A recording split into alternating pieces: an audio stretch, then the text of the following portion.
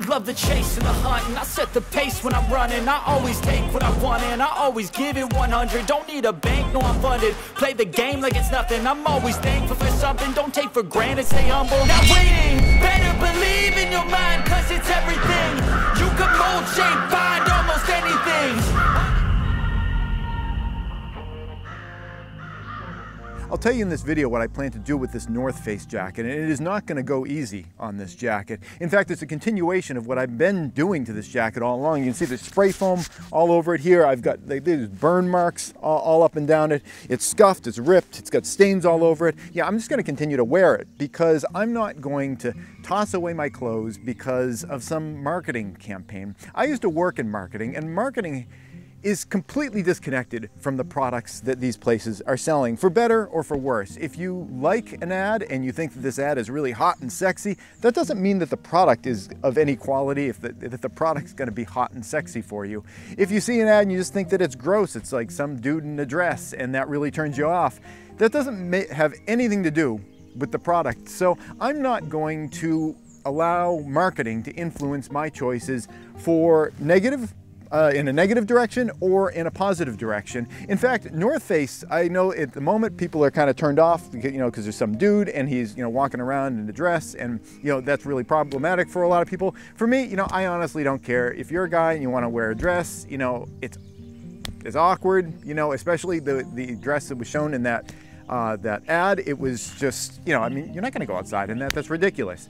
I think the most offensive thing about that ad to me is that, I guess the guy is supposed to be gay or something, and it's just like this, gratuitous like vomiting of this on you. Like, is that what you got to look like if you're like a gay guy? I know lots of gay people, and none of them walk around in like silver dresses out in the middle of the wilderness just looking ridiculous like the guy in that video looked. That was the offensive thing to me, and that's what all of this kind of woke advertising, what I think is offensive about it, whether it's this and it's like, well, if you're gay, you must wear like this spacesuit dress and, walk around in full makeup with the giant hair, even when you're, going hiking out in the woods, or like with the Bud Light stuff. It's like, if you're a guy that thinks that he wants to, behave like a woman, that you got to act like some kind of a ditz. I mean, like the guy was acting in those like Bud Light ads, like the stereotypical offensive kind of woman character. So, I kept hearing about this thing called March Madness,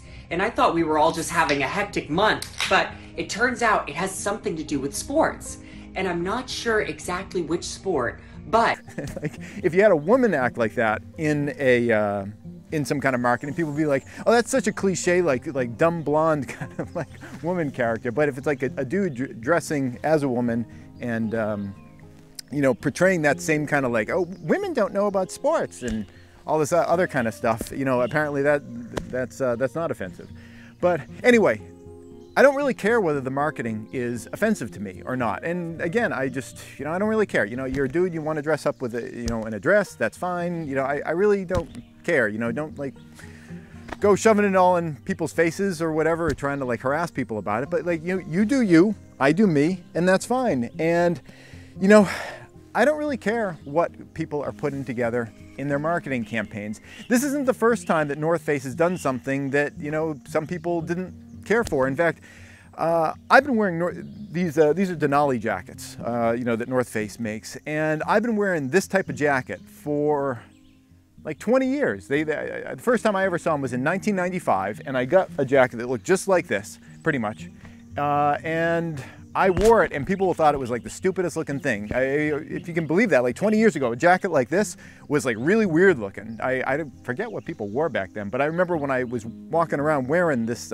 North Face Denali jacket, people were like, what is this kind of weird like space suit costume thing that you're wearing? Like, people thought it was a really weird jacket, but I liked it because it was rough, it was rugged, it was comfortable, it was good for camping. It's got like these areas that kind of shed a little bit of water. It's just a nice made product. So I didn't care that people thought that it looked stupid back then when I first started wearing it. I wore it because I thought it was a good product. Fast forward a couple of years, and North Face started to get a bite. People like me that I guess were trendsetters got people hooked on this look and people wanted the look. They didn't really care that the jackets were well made or anything like that. People just liked the look. And then it was this thing where you know, everyone was trying to get face jackets. That's what they were calling them. They, you know, people, you know, there are only so many hours in the day. You don't have enough time to say the north before the face. So everyone was talking about like, yeah, got to get one of them face jackets. Everyone was doing, they called them the bubble face jackets. It was the ones with all the like the padding, and they were kind of bubbly looking. And these, it was like a trendy thing. You know, you wanted to have these face jackets. And at that point, I started feeling like, ugh, you know, I don't want, I was caring about the image back then. This is when I was younger. You know, today I don't care anymore. But you know, when I was younger and like it started to become this hot trendy thing, I remember, you know, the logos on these jackets. This one's red, but they always used to be white. So there was a white logo on there. I actually took a Sharpie and I went over the thing just to kind of like, you know, make it more diminutive, kind of make it so it wasn't screaming in people's faces, because I didn't want people to feel like or to think that I was, you know, I jumped onto this trend and it just, you know, I just wanted to have one of these North Face jackets because that's like the hot thing to have. So this isn't the first time that North Face has kind of moved into a different way of presenting themselves that, you know, I haven't been, you know, cool with, because North Face really responded to that, and they started pumping out like just a lot of crap. And I've always felt these Denali jackets were well made, so I've kept buying them, even though I felt like, you know, a lot of the way that they were marketing their product was to like, you know, the yuppie that just wants to like walk around the park, and it's like, I need like an $800, you know, double layer Gore-Tex jacket for like, you know, walking around some city park somewhere. You know, I was never down with that kind of a marketing campaign, but I kept wearing the stuff because it's good quality, and that's what I'm gonna always continue to do. Don't allow yourself to be influenced by marketing. I used to work in marketing. You know, we're not your friends in marketing. You know, we just say whatever you want to hear, or whatever we think you want to hear, and it has no connection with the reality of the product. You know, North Face has made this marketing campaign because I don't honestly know what the culture is in those places at this point. I think they kind of are a little bit detached maybe from reality, because, you know, they're doing these things because they want to make money. That's all they care about. That's all they care about is making money. So, you know, whether it is, you know, having like a dude in a dress in their advertising or whatever, you know, honestly, I find offensive is like all the stuff that's like, you know, if you want to be a real man, you know, yeah, you should be wearing North Face stuff. It's like, I find that just as offensive. It's just as stupid, because it's just all stereotypes. It's like, you want to be like a high quality person, you got to be like a dude in a dress. That's what like the last bit of marketing was saying. And then, you know, prior to that, it was all like, you want to be a high quality person, you got to be like, you know, this like asshole dude that just like, you know, is a dick to everybody all the time. You know, it's always like just like image being shoved in people's faces, and it's all stereotypes. And I don't care whether it's you know, the stereotypical like guy in drag with, you know, huge hair and a silver dress, if it's that stereotype, or if it's like, you know, the guy who's got like his lumberjack, you know, plaid shirt on, and I don't know, you know, like the stereotypical like Giga Chad kind of jackass guy, like, you know, to market your product. All the marketers care about is getting money, and whatever way they are thinking that that's going to work for them, that's how they're going to create their advertising.